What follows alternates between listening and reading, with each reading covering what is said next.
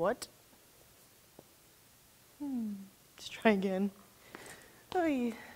And we're back, and I'm made of 98% mashed potatoes now. I hope that you had a lovely time with your friends, your family, your chosen family, whoever you spent the holiday with, if you celebrate it, and even if you don't, I want to let you know that I'm really thankful for you. Thank you for watching and spending some time with me here on YouTube, or wherever you happen to be finding me. Now this week I picked up Witchfinder from the man, the myth, the legend, Mike Mignola, but it was also co-written by a Portland guy, Chris Roberson, which was very cool.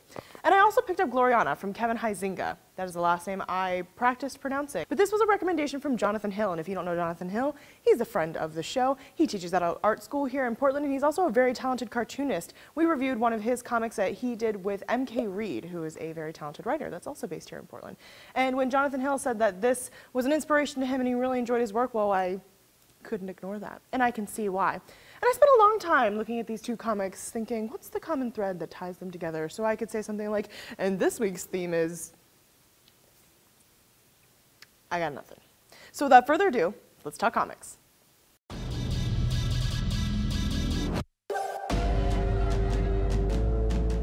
Now, we're going to start with Gloriana because I have a lot to say about it. These are slice of life comics about a character named Glenn Ganges, and he's an oddball, I would say.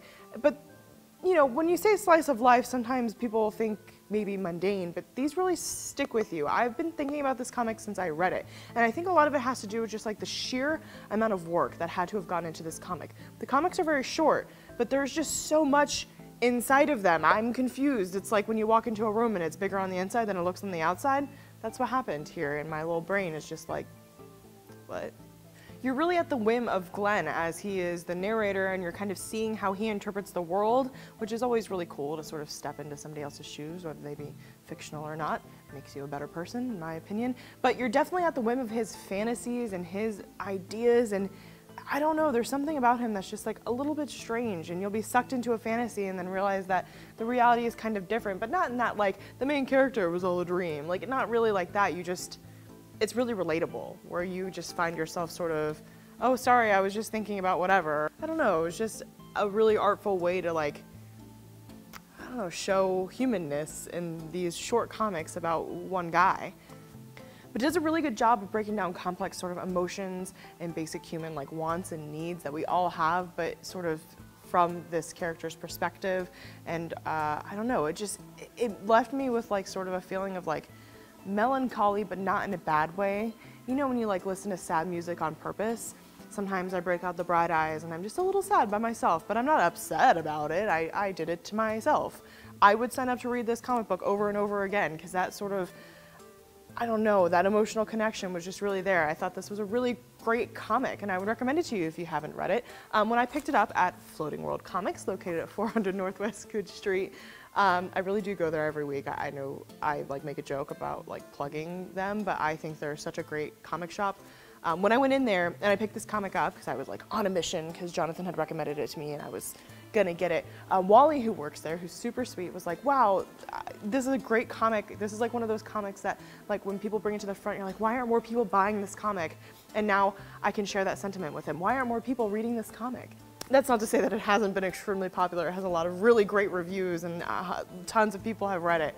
He just means more like, make this comic book creator a normal part of your repertoire, and I can't agree more. I would really recommend this comic. That's 3 people that recommend it now. It's Wally, it's me, and it's Jonathan Hill. So what are you waiting for?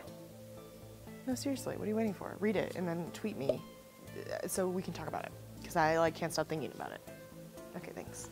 And the next comic we're going to talk about is Witchfinder. Now, this is a from the world of Hellboy sort of book, so it's in the Hellboy realm of things, but it is about Sir Edward Grey, who investigates the occult. You had me there.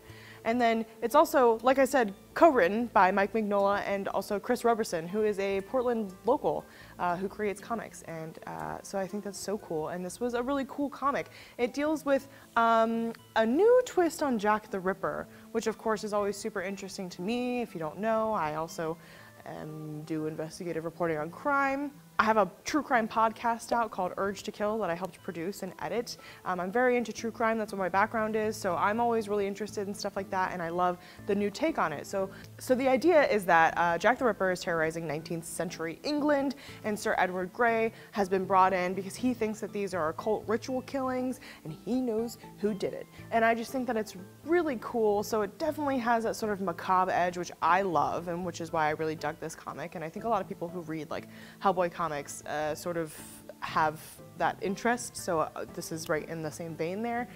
I just think it's really cool to sort of look back at historical events like that. Like we saw that in the Batman comic that we reviewed last week, where we look at historical events and sort of change the lens with which we look at them through. That's English. To have a different understanding of them. And I think that's really interesting. So I thought that this was really cool. It leaves you on a very serious cliffhanger. So if you pick up the first one, you'll be hooked, probably like me, and you'll want to pick up the second. So I really enjoyed this comic. And I'll be honest, like I like Hellboy, and I've read a handful of Hellboy comics, but I'm not like, I don't know a lot about like anything really, but I don't know a lot about Hellboy comics. And so I was like, you know, sort of dipping a toe in the pool, and I really enjoyed it, so I would recommend this comic. And so your takeaway from this video is read Kevin Huizenga, he's very good, and also, you know, join me in creepy occult stuff. You know, yeah. It's kind of a short video for you guys this week because it's a holiday and I've been busy and I've been editing that podcast that I was talking about, and yeah, so, but I'm really thankful to Jonathan Hill for recommending Gloriana because it was great, but also because I always intended for this channel to be collaborative. I want to know what you guys are reading, what you're loving, what you're hating, what you think I should be reading, what you think I should be hating and loving, and I'm open to all things. I'm a comic book novice for the most part. I know how to read, full stop, and then I get up here and I talk about it kind of like an idiot, full stop.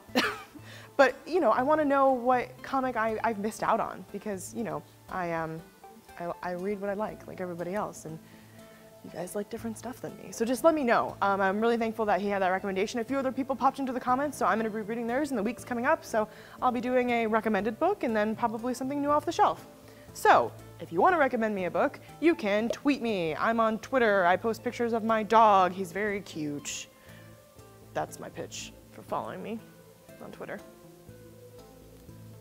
I also post like a lot about Baby Yoda right now. I'm really sorry. I can't get over it. Something has happened to me. I think millennials are obsessed with Baby Yoda because we all know that we probably shouldn't have children because like the world is ending. But I don't want to think about it that hard. I just, his little frowny mouth. He's so cute. Okay, I've gotten off base. Thank you so much for joining me this week. Sorry if you never want to join me again for another week. I'm a little over-caffeinated. But I will see you guys next week, same-ish time, same place, and until then, this has been KGW's Comic Pick of the Week.